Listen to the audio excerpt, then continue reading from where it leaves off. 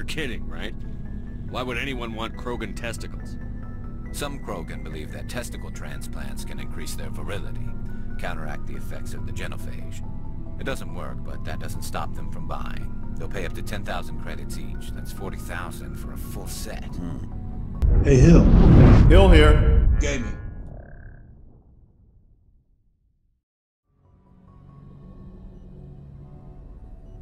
And we are back with more of the original Mass Effect.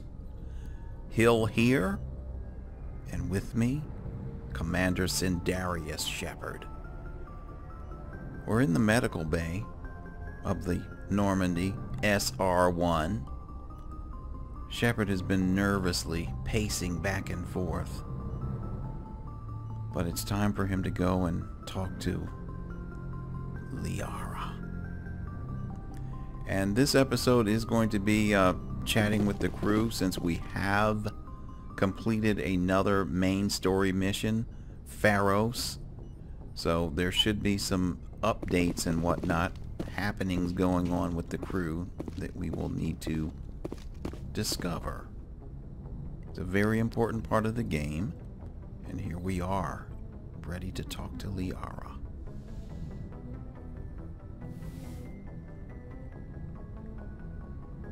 I get the feeling you want to ask me something, Commander.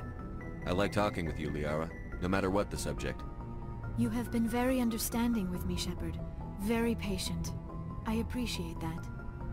I know there are some strange beliefs about my people.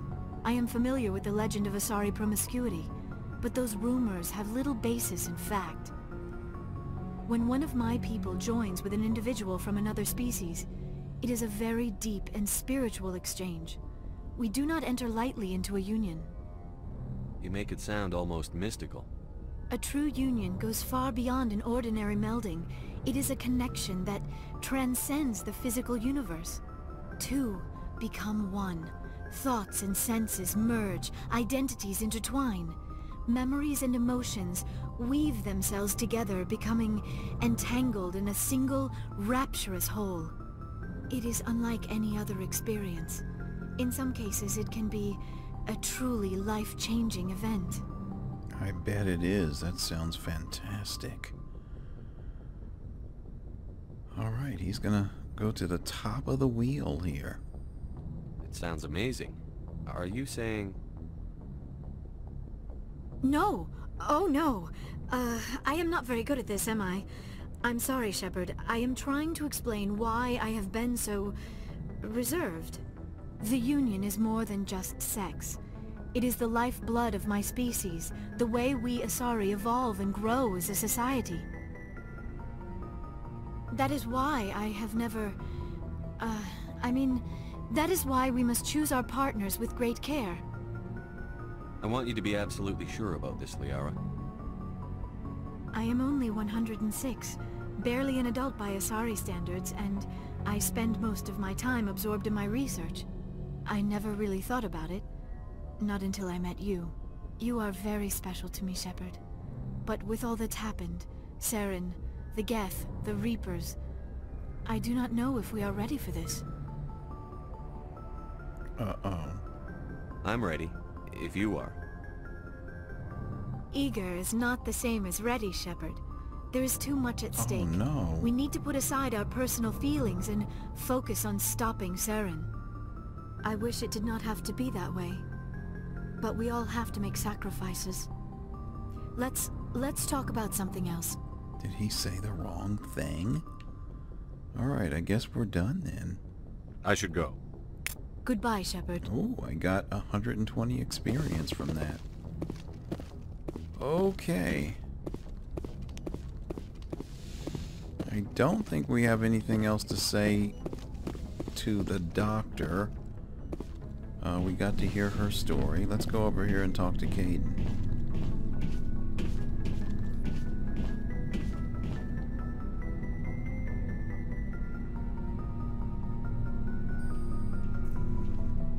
Anything you need, Commander? What's your opinion on the last mission?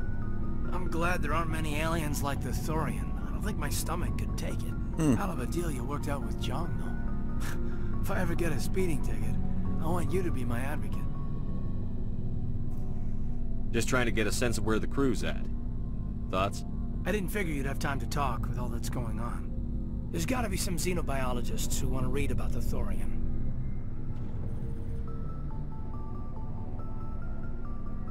All in triplicate, I'm sure. Did you want to see me? I'm just looking for an ear. The debriefing wasn't the right place to say how ridiculous this is. Seems like every other race in the galaxy is wrapped up in their own problems. They don't want to see what's coming. So can I guess this will add to your resentment against aliens? Resentment? Against aliens? I mean, I'm not... What makes you think that?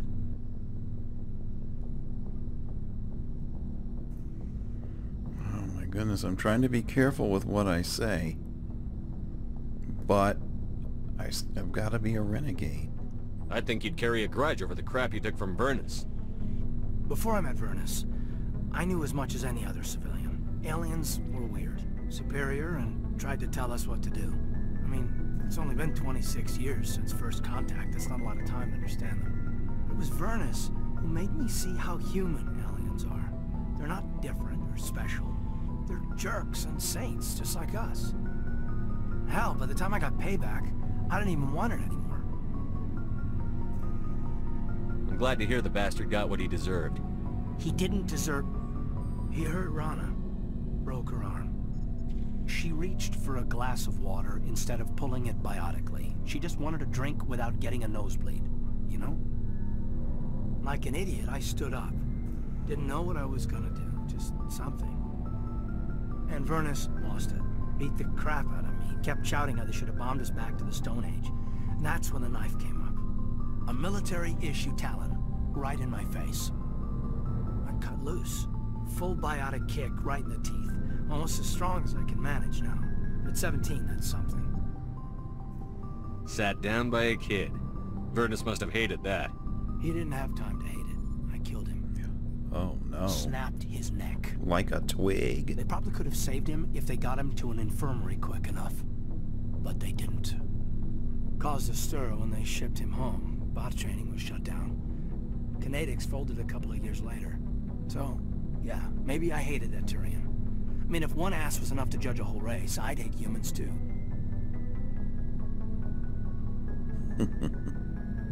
I don't know.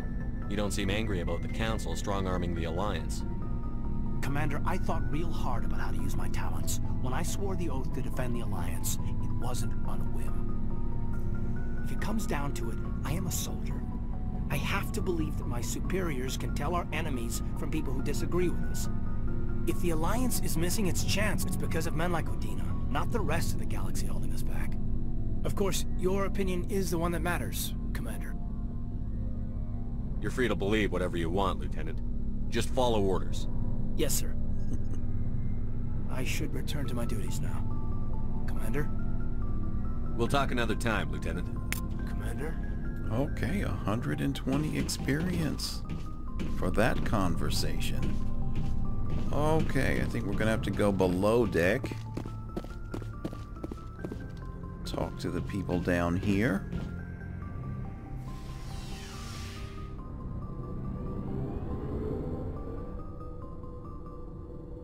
This may go quickly. I don't know if Garrus is ready for us yet, but let's see. Commander, good to see you. You've been with CSEC a while. Have you seen much action? Well, not as much as you, but yeah, I've seen some interesting things. I'll bet you have. Anything in particular that stands out? I remember this Solarian geneticist I was sent to investigate. Uh-oh, here it comes. That case was a bit disturbing. Dr. Salion. What happened? Why were you investigating them? I was tasked with tracking black market trade on the Citadel. Most of it harmless, nothing I needed to pursue. But during the course of my investigation, I noticed an increase in the trade of body parts, organs mostly. We usually get a few of those, but not the numbers I was seeing.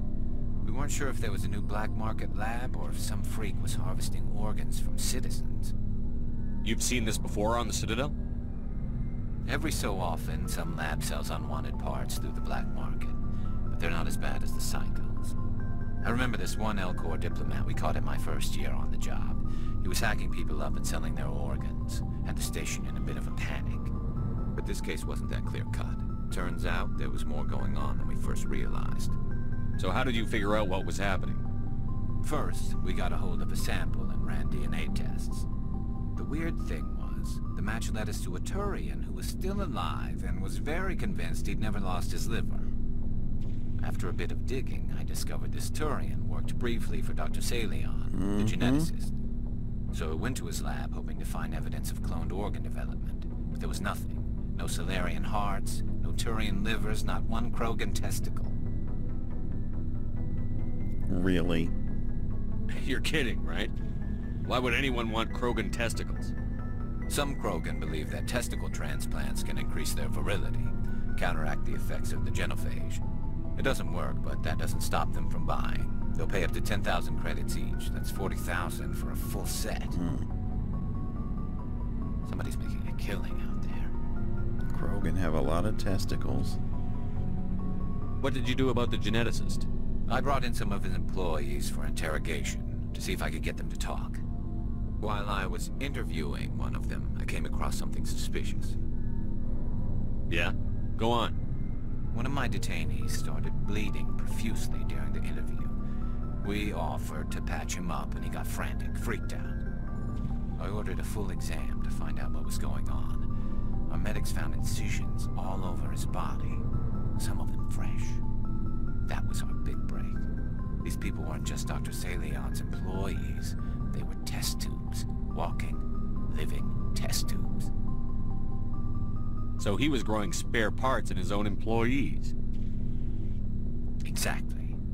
He cloned their organs right inside their own bodies. Then he harvested them and sold them off. Most of the victims were poor. He'd pay them each a small percentage of the sales, but only if the organs were good. Sometimes an organ wouldn't grow properly, so he'd just leave it in them. Most of them were a mess, but only on the inside, hidden so nobody could see it. I hope he got what he deserved. That's the worst part. We never caught him. Why not? What the hell happened? He ran, blew his lab, grabbed some of his employees, and headed for the nearest space dock. By the time I found out, his ship was already leaving. He threatened to kill his hostages if we tried to stop him. But you went after him anyway, right? I ordered Citadel Defense to shoot him down, but CSEC headquarters countermanded my order. They were worried about the hostages, worried about civilian casualties if the ship was destroyed so close to the Citadel. I told them those hostages were dead anyway. We just used them to make more organs. But they wouldn't listen. No wonder you hated it there. Those idiots just let him fly away. Yes, they did. I went to Palin and told him what I thought of him and his policies. He said if I didn't like it, I could quit. Well, I almost did. All they had to do was disable that ship, stop him from running. Maybe the hostages die, maybe they don't, but at least we stopped the bastard responsible for it all. Alright, you see I'm getting him riled up, fired up, grooming him to become a renegade. A few casualties is a small price to pay to stop someone like that. Yeah, exactly. I mean, those hostages might be wishing they'd died by now anyway. Just wish I could have stopped him. That's all. Do you have any idea what happened to Dr. Salion? I sent out feelers from time to time, hoping to find something. I thought I'd found him a while back. He changed ships and changed his name to Dr. Hart, his idea of a joke, I guess. I told the military, but they weren't convinced it was him. I got the transponder frequency for his new ship, but I just can't get anyone to check it out. I'll check out the coordinates when I get a chance. I was hoping you'd say that. But Commander, take me with you when you go. If it's Salion, I want to be there when you find him. Of course, absolutely. Alright, 120 more experience. We'll say hello to Rex. We should be done with conversations with him now that we got his family armor. Shepard, So, you'd rather be a merc than help your people? I'm a fighter. It's what I do. Aren't you at all worried about what will happen to the Krogan? What the hell do you want me to do about it, Shepard? I'm tired of sticking my ass on the line and getting nothing for it. So you decided to go your own way. I decided killing for credits was better than killing for a lost cause. I'm no hero, Shepard. Bottom line, killing for credits simplifies things. Exactly. That's why I hired you. And that's why I joined, so I wouldn't have to deal with them. But there's a lot of Krogan mercs out there. I'm always running into them. Half the time I'm being paid to kill them. But that's just part of the job. You don't get to pick who your enemies are. How long have you been a merc? Long enough. I took my first contract right after I left my home system. It's good work if it doesn't kill you. I get the feeling you enjoy your work. Sure. You get to see the galaxy on someone else's credits, and most days end with a good fight. I've tried more organized fighting, private armies and such, but it gets too messy. I fight best on my own, or in very small groups. I don't like people relying on me, and I bloody well don't like relying on them. So long, Rex. Shepard. Ooh, 120 from him, too. Alright, now we have to go down here and talk to my jilted potential lover. Commander? Do you have a few minutes to talk one-on-one? I'm off duty until tomorrow. I was gonna have a small drink. Bit of a celebration. If you're interested. Wow. What's the occasion? I thought she was done with me. What's the occasion? It's Armistice Day, when the first contact war ended. My family always marks it. Since I'm the only Williams aboard, I thought I'd ask you. Seems like an odd thing to celebrate. That was 26 years ago. In our family, it's not really a celebration, more like an obligation. Don't tell me you don't know about my family. My commanders always find out. It's not in my files or something? There's almost nothing in your files. Technical scores and a list of crap assignments. There's a reason for the crap assignments. I'm General Williams' granddaughter, the commander of the Shanxi garrison in the war. The only human ever to surrender to an alien race. You're blacklisted because of your grandfather's cowardice. Cowardice. That's what the Terra Firma Party calls it. I'm not gonna let our name go down with Arnold and Quisling. Granddad deserved better than that. What happened to your grandfather after the war? He was relieved of command as soon as Shanxi was liberated. They brought him back to Earth in irons, but there was never a trial. They quietly demoted him and stuck him behind a desk. He retired a year later and spent the rest of his life working construction in the colonies. Sometimes we hear about attempts to get him exonerated in some official way. Nothing ever comes of them. As I recall, your grandfather held out for a long time. The Turians wrecked the orbitals in the first wave and occupied the major cities. They sat in orbit dropping rocks on anything that moved. Granddad dispersed the troops, but when they went into the cities for supplies, the Turians would wreck a block to eliminate one fire team. Civilians were dying, his troops were starving, and he couldn't contact Alliance High Command. So he surrendered the garrison. Is this why you're always going on about the Council? If everyone else can look at Shanxi and say, this is why humanity needs to be stronger, then so can I. I'm entitled. So now you know. Gonna kick me off the ship, Skipper? You're tough and decisive. I value those qualities. Just consider me a fire-and-forget missile.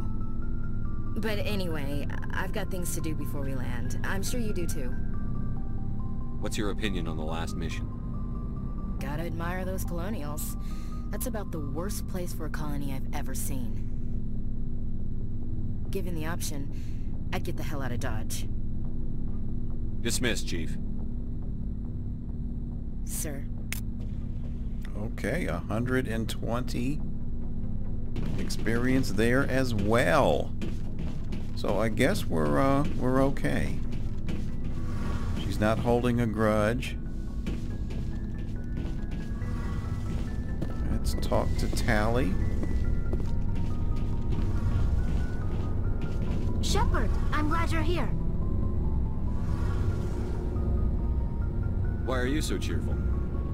I'm sleeping much better now. I guess I'm getting used to how quiet your ship is. I still think a lot about my pilgrimage, though. I know Saren's our top priority, but with all the worlds we go to, I was hoping to find something to bring back to the flotilla. What are you hoping to find? Usually, people bring back something like a derelict ship we can use for salvage. But I need something bigger. There's a lot expected of me. What's so special about you? It's my father. He's the senior member of the Admiralty Board. He's one of only 5 people who can overrule the decisions of the Conclave for the good of the migrant fleet. My father is responsible for the lives of 17 million people. Our entire race is in his hands, and I'm his only child. So are you some kind of heir to the Quarian throne or something? No, it doesn't work that way. My father's position isn't hereditary. I'll probably never serve on the Admiralty Board myself. Officially, I'm just the same as any other citizen. But it doesn't work that way in practice. People have always treated me differently because of who my father is. You must get all kinds of special privileges. I probably had it easier than most growing up, but it's not all good. People like my father have enemies, and they're not above using me to get to him. Why didn't you tell me this before? I guess I'm just tired of people judging me because of who my father is. Everyone's waiting for me to do something great on my pilgrimage, something that will forever change our lives for the better. If I don't, it's like I failed, and that reflects badly on both me and my father. What if we save the galaxy, okay? The work you're doing here is more important than anything any Quarian has ever done before. Yes, I know. But you have to understand Quarian culture. We're a very insular society. The events beyond the flotilla don't much matter to the average citizen. Our greatest dream is that one day we'll return to our homeworld and drive out the Geth. But even if we stop Saren, that's not going to happen. There's still millions of Geth behind the veil. Until they're gone, our exile will continue. What would you need to bring back to make everyone happy? Something that would help us better understand the Geth. They've changed significantly since the exile. They've continued to evolve. We've done our best to study them, but it's not easy. They're very reclusive. Until recently, they never went beyond the borders of the Veil. And all the Geth we run into now are under Saren's control. We'd need to find Geth operating on their own, independently. But I don't want this to get in the way of our mission, Shepard. First, we stop Saren. Then I'll worry about my own problems. What was your father like? It wasn't easy growing up as the daughter of one of the Admiralty. Even before he joined the board, he was a prominent figure. People looked to him for leadership. He had to set an example, and he expected the same of his daughter. Plus, he was pretty strict, a military man through and through. He never allowed me to settle for anything less than excellence. As a kid, I sometimes felt like he was pushing me too hard. But now I'm old enough to appreciate what he taught me. The world doesn't owe us anything. If we want something in life, we have to earn it. Sounds like a tough upbringing. You don't resent your father at all? Like I said, it wasn't easy. My father's not the kind of person you bond with. And he wasn't around all that much. Too busy. People counted on him, and he took his duties seriously. Even when he was around, he always seemed a bit distant. Like his mind was always somewhere else. Come to think of it, I can't ever remember seeing him smile. Not once. It's like he was always weighed down by all that responsibility. I mean, I know he cares about me, but he never really showed it, not in the usual way. I guess the best thing I can say about my father is that I respect him. Where was your mother in all this? Mother was around, but she always seemed to kind of blend into the background. Almost like she was overshadowed by my father. He tends to do that to people. She passed on about 5 years ago. Some airborne virus that swept through the fleet. Happens sometimes when the filters start to break down. I think my father took it pretty hard. After she was gone, he became even more focused on his work. I think that was his way of dealing with the grief. I want to talk about something else. Like what? Looks like we've talked about everything. I should go. See you later. 240 experience. Thank you, Tally. Okay. We have chatted up the crew again. We have gotten a quest from Garrus. Let me just see about this drink here. Are we having this drink? Commander? Do you have a few minutes to talk one-on-one? I should get back to my duties, Skipper. Uh-oh. Rifles don't maintain themselves. Not yet, anyway. Dismissed, Chief. Sir.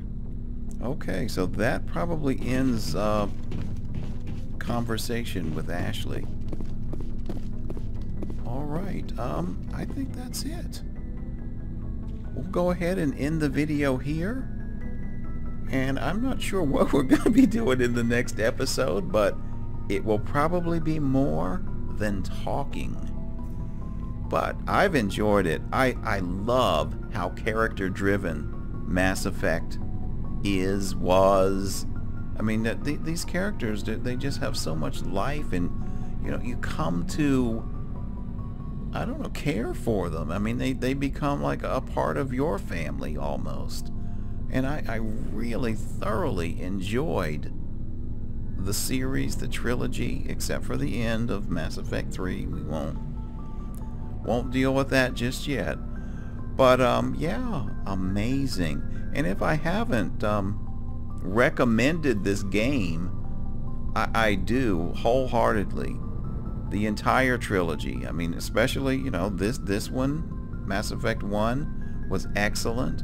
Mass Effect 2 is by far my favorite. I can't recommend it highly enough. And then there's Mass Effect 3.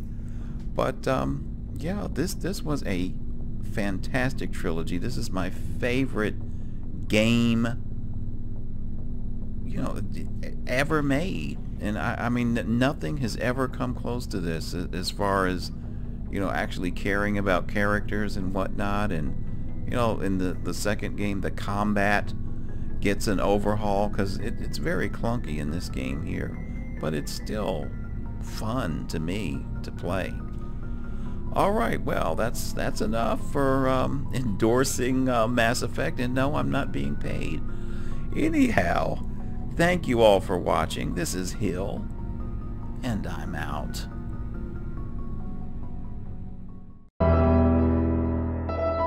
Thank you.